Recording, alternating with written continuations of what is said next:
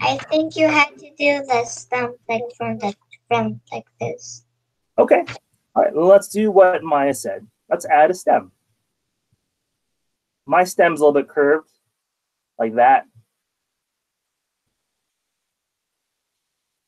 Anyone else have any other ideas of what I should draw to make it look like more like a pumpkin? We're not on the coloring stage yet, so I don't need to know what color it needs to be. I need to know what else I need to draw. Jaden, what else should I add to my pumpkin? Lines. Okay, I'll do some lines. Maybe I'll do some lines on the top and the bottom. So I'm gonna add 4 on the bottom and 4 on top, like that. Mine looks kind of interesting. I'll hold it up to you guys so you guys can see. You guys see that? I kind of like one like that, kind of. The reason why I didn't make my lines going all the way down and all the way up, the reason why I didn't connect them is because sometimes people like to add a face on theirs. So if you want to add a face to your pumpkin, you could do so. Maybe sometimes people like to add triangles for eyes. And then for a mouth, I like to do kind of like squares that look like U's for the 2 top teeth. And then I connect those 2 together with a line. And then all I do is create a smile on the bottom of that and connect it to those 2 squares to make it look like a mouth, like that.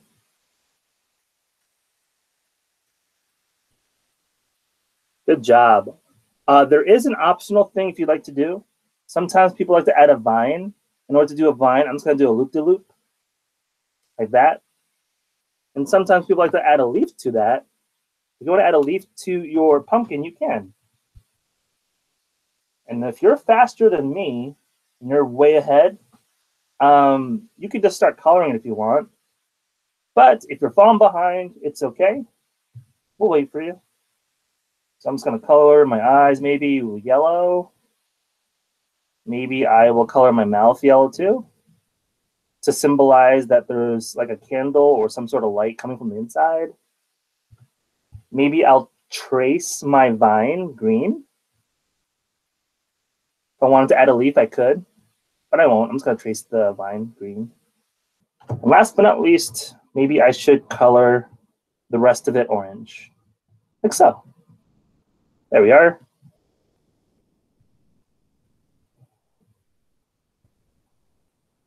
Ta-da!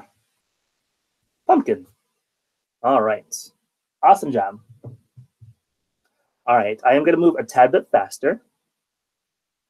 Now, remember how I told you guys we're doing 3 things? So the next object that we draw, it can't be super big. We want to make sure we have room for the 3rd and last one, okay? So for this next part, it's going to be the ghost. What I'm going to draw, oh, sorry, it's blurry again. What I'm going to draw is an upside down U to make the top of the head. And notice how it's in the middle of the paper, and notice how I'm not taking up my whole page. I'm leaving room for my last thing. Okay. Once you do an upside down U, you're going to curve the outside of those lines outwards a tad bit. So it's like this, just a little bit. And then what I'm going to do, kind of like a wave on the bottom, kind of like bed sheets. I'm just going to wave the bottom and then connect those 2 points together, just like so. Pretty cool, huh? All right.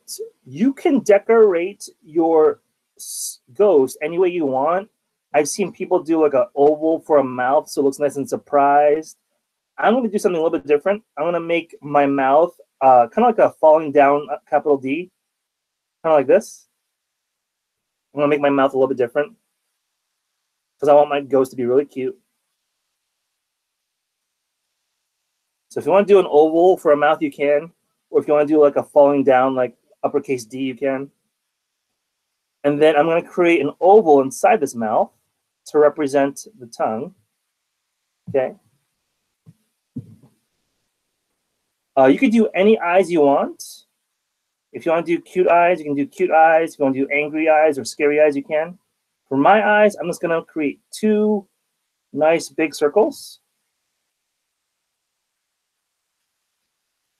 And then for my arms, I want to make them super tiny and cute. Maybe I'll put an arm right here. And another arm right here. One inside the body and one outside the body. So it looks like it's going for a hug.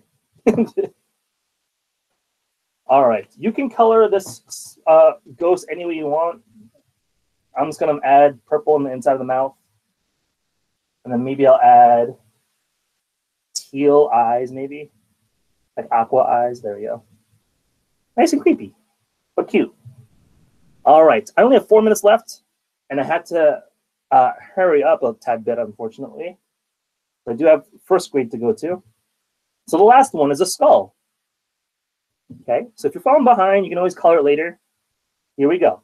For the skull, kind of like how we did for the pumpkin, you're gonna do an oval, but instead, you're gonna leave the bottom of that oval blank, just like that. And then underneath this oval, you're gonna create an open square, kind of like how I did. When you're done, it looks kind of like a keyhole.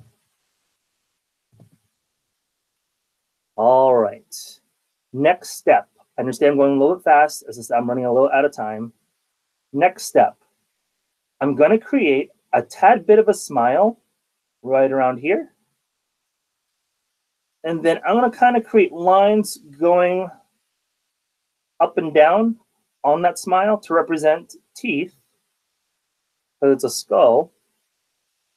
I'm gonna create 2 nice big eyes, one right here, one right here. And then here's my favorite part. If you have trouble drawing a skull nose, some people, what they do is that they just turn the paper completely upside down. They draw a heart where the nose should be. And once they draw a heart where the nose should be, they turn their paper right side up again. And there, a skull nose. Pretty cool, right? I want to color my skull any way I want. Maybe I'll add, I'll make this one a tad bit different.